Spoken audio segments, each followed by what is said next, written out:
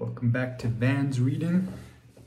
This is chapter 2 of the international bestseller Thinking Fast and Slow by Daniel Kahneman. Is it Kahneman? Kahneman? I can't even say his name still, but whatever. Chapter 2, Attention and Effort. In the unlikely event of this book being made into a film, System 2 would be a supporting character who believes herself to be the hero. The defining feature of System 2 in this story is that its operations are effortful, and one of its main characteristics is laziness, a reluctance to invest more effort than is strictly necessary. As a consequence, the thoughts and actions that System 2 believes it has chosen are often guided by the figure at the center of the story, System 1. However, there are the vital tasks that only System 2 can perform because they require effort and acts of self-control in which the intuitions and impulses of System 1 are overcome. Mental effort. If you wish to experience your System 2 working at full tilt, the following exercise will do. It should bring you to the limits of your cognitive abilities within 5 seconds. To start, make up several strings of 4 digits, all different. 4, 5, 3, 2, all right? And write each string on an index card. Place a blank card on top of the deck. The task that you will perform is called Add One Here. Here's how it goes. Start beating a steady rhythm, or better yet, set a metronome at 1 second. Remove the blank card and read the 4 digits out loud. Wait for the 2 beats. Then report a string in which each of the original digits is incremented by 1. If the digits on the card are 5, 2, 9, the correct response is 6, 3, 0, 5. Okay, so start beating a steady rhythm, or better yet, set a metronome. Remove the blank card and read the 4 digits aloud. Wait for 2 beats, then report a string. Who has time for this? Like, I'm reading a book here, not Jesus Christ. Sorry for the Christians out there. Keeping the rhythm is important.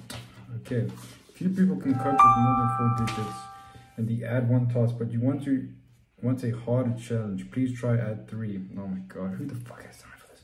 If you would like to know what your body is doing while your mind is hard at work, set up 2 piles of books on a study table.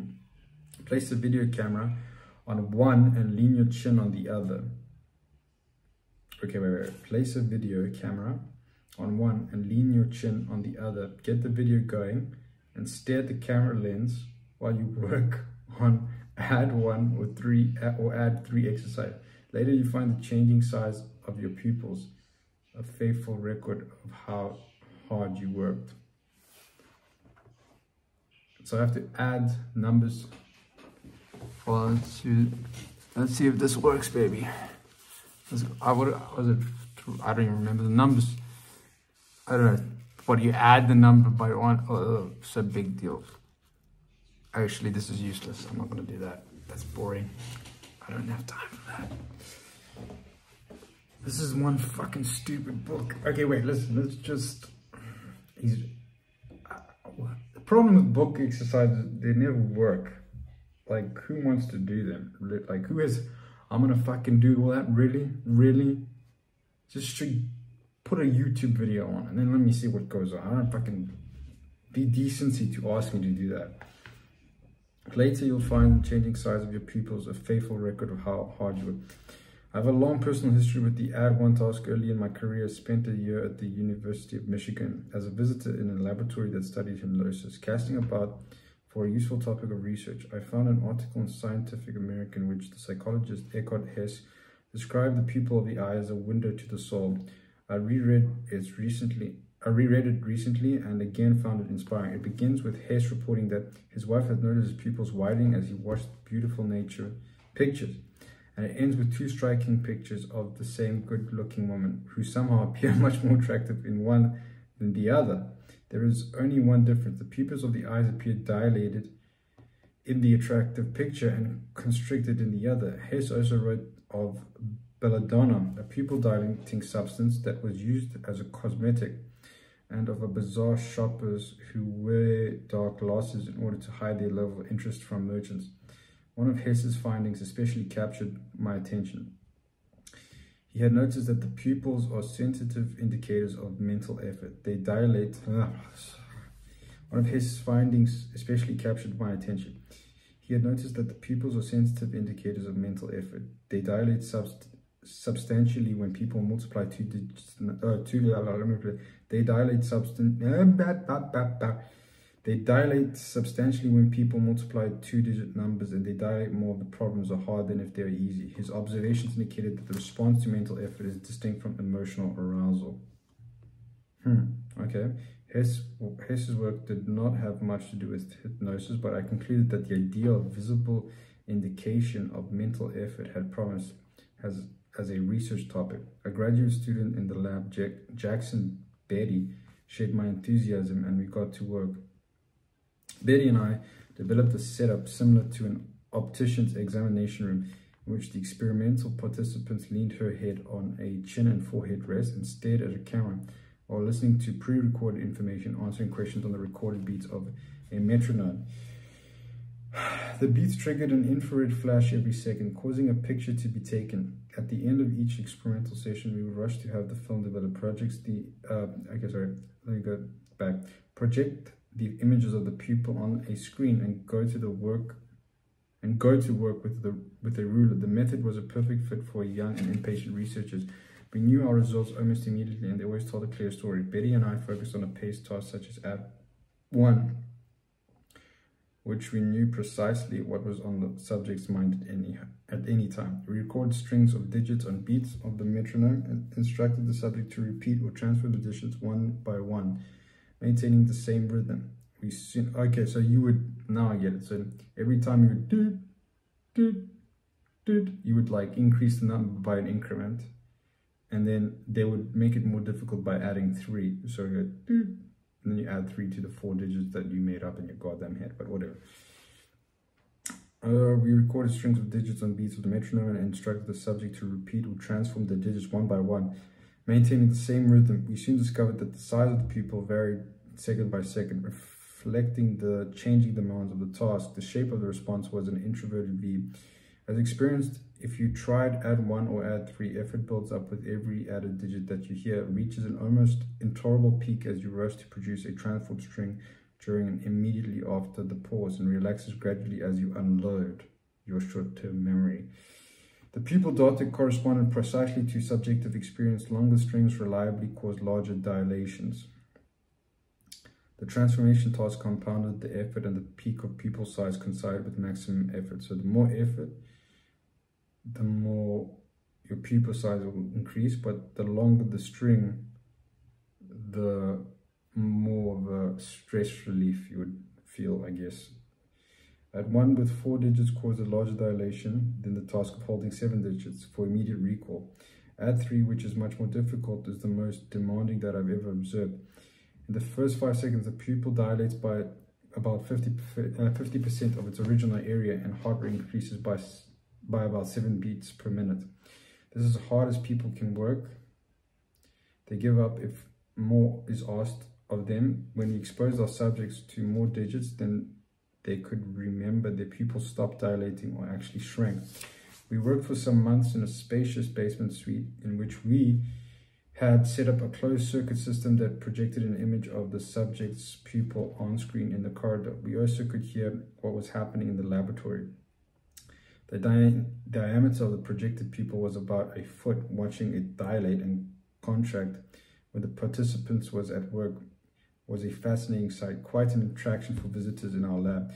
We amused ourselves and impressed our guests by our ability to divine when the participant gave up on a task. During a mental multiplication, the pupil normally dilated to a larger size within a few seconds and stayed large as long as the individual kept working on the problem.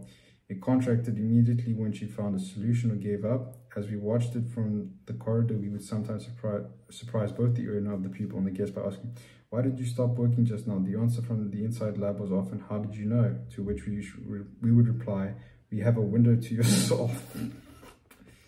The casual observations we made from the corridor were sometimes as informative as the formal experiments. I made a significant discovery as I was idly watching a woman's pupil during a break between 2 tasks. She had kept her position on the chin rest, so I could see the image of her eye while she engaged in routine conversation with the experimenter. I was surprised to see that the pupil remained small and did not noticeably dilate as she talked and listened. Unlike the tasks that we were studying, the mundane conversation apparently demanded little or no effort, no more than retaining 2 or 3 digits. There was a eureka moment. I realized that the tasks we had chosen for study were exceptionally effortful. An image came to mind, mental life. Today I would speak of the life of System 2. It is normally conducted at the pace of a comfortable walk, sometimes interrupted by episodes of jogging and on rare occasions by a frantic sprint. The add 1 and add 3 exercise are sprints and casual chatting as is a stroll. We found that people when engaged in a mental sprint may become effectively blind. What the fuck? When engaged in a mental sprint may become effectively blind. The authors of The Invisible Gorilla had made the gorilla invisible by keeping the observers intensely busy counting passes. We reported a rather less dramatic example of blindness during Ad 1. Our subjects were exposed to a series of rapidly flashing letters while they worked. They were told to give the task complete priority, but they were also asked to report and at the end of the digit task, where the letter K had appeared at any time during the trial. The main finding was the ability to detect and report the target letter changed in the course of 10 seconds of the exercise. The observers almost never missed a K that was shown at the beginning of the The observers almost never missed a K that was shown at the beginning or near the end of the Add 1 task, but they missed the target almost half the time when mental effort was at its peak. Although we had pictures of the wide open eye staring straight at it, failures of detection followed the same inverted V pattern as the dilating pupil. The similarity was reassuring. The pupil was a good measure of the physical arousal that accompanies mental effort, and you could go ahead and use it to understand how the mind works. Much like the electricity meter outside your house or apartment, the pupils offer an index of the current rate at which mental energy is used. The analogy goes deep. Your use of electricity depends on what you choose to do, whether to light a room or toast a piece of bread.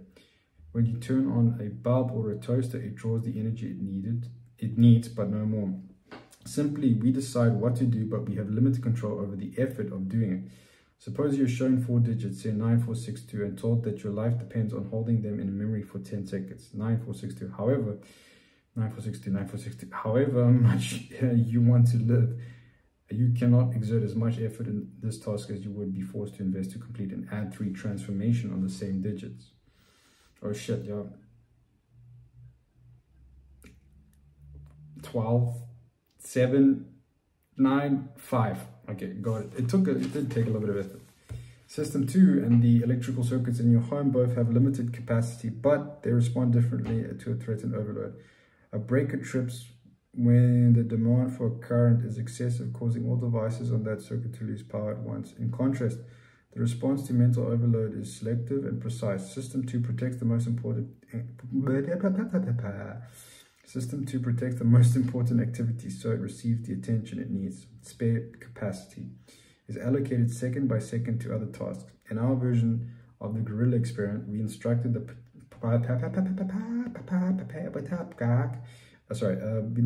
participants to assign priority to the digital task. We know they followed that instruction because the timing of the visual target had no effect on the main task.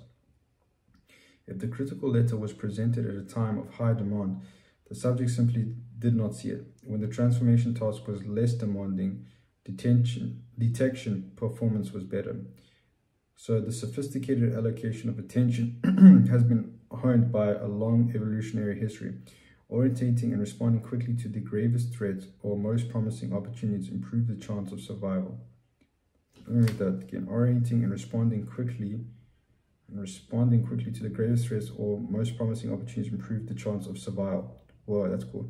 And this capability is certainly not restricted to humans. Even modern human system 1 takes over in emergencies and assigns total priority of self-protective actions.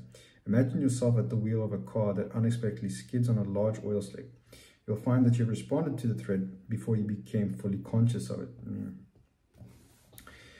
Betty and I worked together for only a year, but our collaboration had a large effect on our subsequent careers. He eventually became the leading authority on cognitive pupillometry, and I wrote a book titled Attention and Effort, which is based in a large part of what we learned together on the follow-up research I did at Harvard the following year.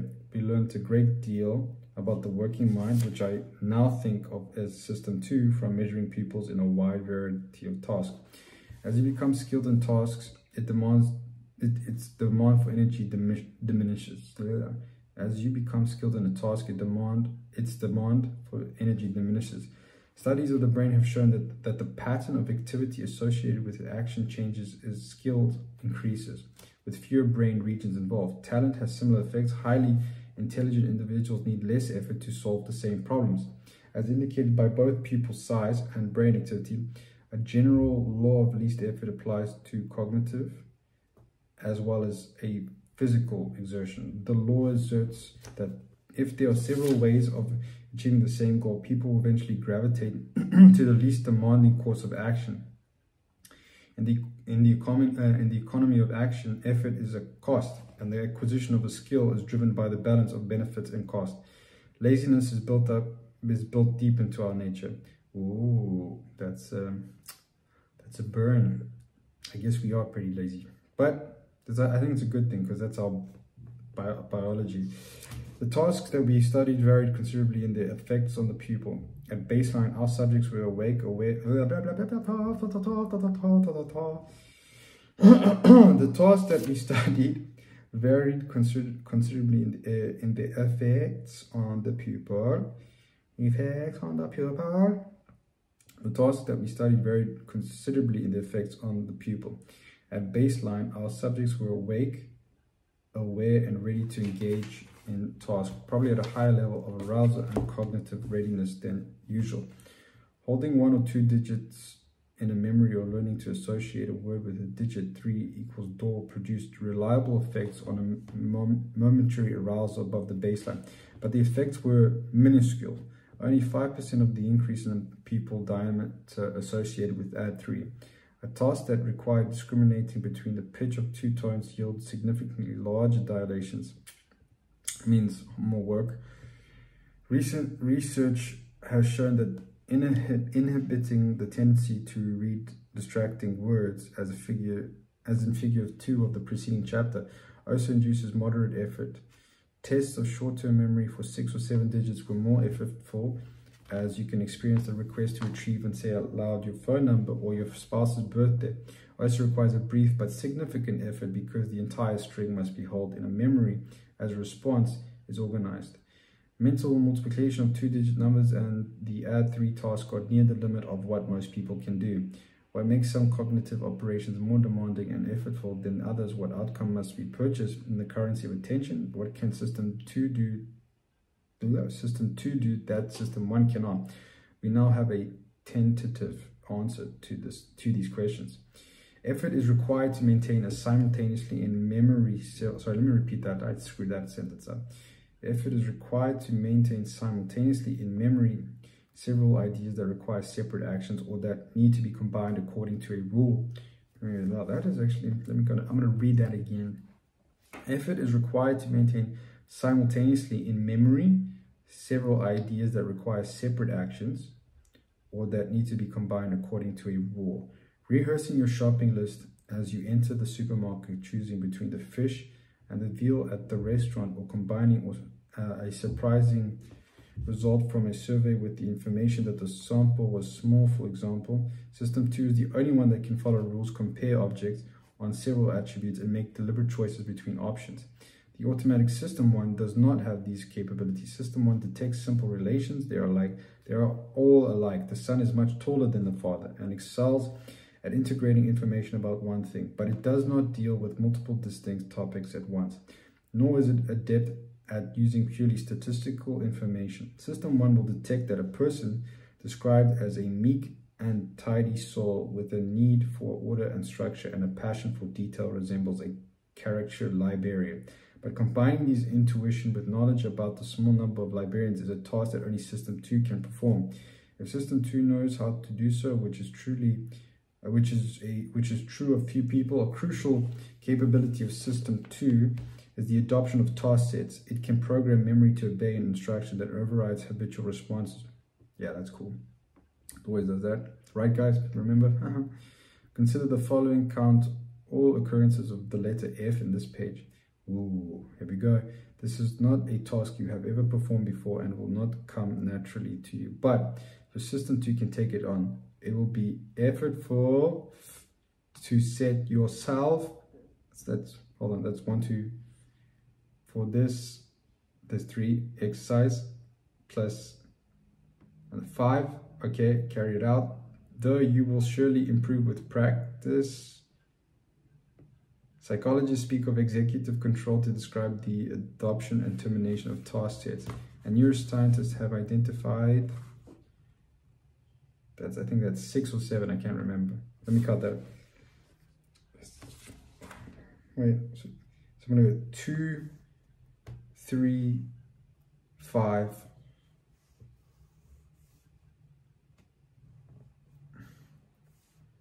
6. So let's go. Neuroscientists have identified the main regions of the brain that serve the executive function. 7. One of these regions is involved whenever a conflict must be resolved. Conflict, that's 8.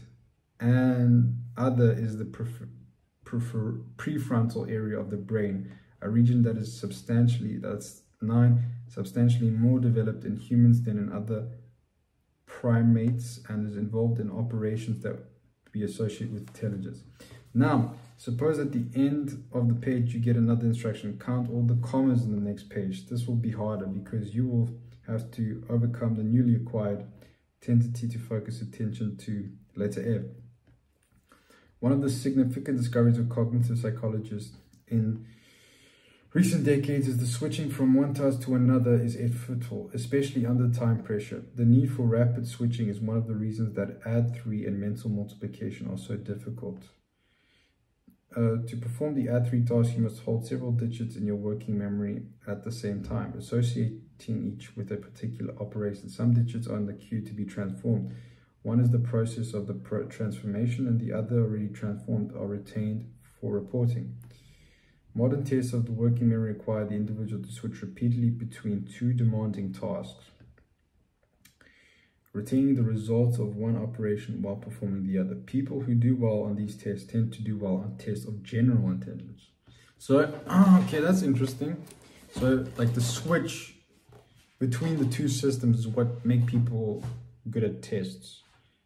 Because, interesting. I mean, I've seen people who are like really smart, and like for me, I hate tests. Like, oh my fucking god, like they fucking suck. Even like sometimes, you know, I do really well, sometimes I don't, but the people who generally do well are really good at doing that, like switch. Because they notice it and then they have to use that. So it's actually like a muscle in a way. So, sorry, I just lost my one operation while performing the other. People do so. Modern tests of working memory require the individual to switch repeatedly between 2 demanding tasks, retaining the results of one operation while performing the other. People who do well on these tests tend to do well on tests of general intelligence. However, the ability to control attention is not simply a measure of intelligence. Measure of efficiency in the control of attention predict performance of air traffic controllers and of Israeli Air Force pilots beyond the effects of intelligence. Time pressure is another driver of effort. As you carried out the add-3 exercise, the rush was imposed in part by the metronome and in part of the load on the memory. Like a juggler with several balls in the air, you cannot afford to slow down. The rate at which material decays in memory forces the pace, driving you to refresh and rehearse information before it is lost. Any task that requires you to keep several ideas in mind at the same time has the same hurried character, unless you have the good fortune of a capacious working memory. You may be forced to work uncomfortably hard. The most effortful forms of slow thinking are those that require you to think fast. The most effortful forms of slow thinking are those that require you... What? Unless you have a good fortune of capacious working memory, you may be forced to work uncomfortably hard. The most effortful forms of slow thinking are those that require you to think fast. Okay. You surely observed as you performed ad 3 how unusual. Hold on. You surely observed as you performed ad 3 how unusual it is for your mind to work so hard, even if you think for a living. Few of the mental tasks in which you engage in the course of working there are as demanding as ad 3 or even demanding as story 6 digits for immediate recall. We normally avoid mental overload by dividing our task into multiple easy steps. That is fucking true. Committing intermediate results to long-term memory or to paper rather than to an easily overloaded working memory. We cover long distances by taking our time and conduct our mental lives by the law of least effort. Speaking of attention and effort, I won't try to solve this while driving. This is a pupil dilating task. It requires mental effort. The law of least effort is operating here. He will think as little as possible. She did not forget about the meeting. She was completely focused on something else when the meeting was set, and she just didn't hear you. What came quickly to my mind was an intuition from System 1. I'll have to start over and search my memory deliberately. That is chapter 2. Thanks for watching and reading with me, Yvonne, or Van, or whatever you want to call me, or the guy with glasses, or whatever. Anyway, we're going to go to chapter 3 on the next video. Cheers. Oh, like and subscribe and comment on your thoughts and ideas on what you think on this chapter. Cheers.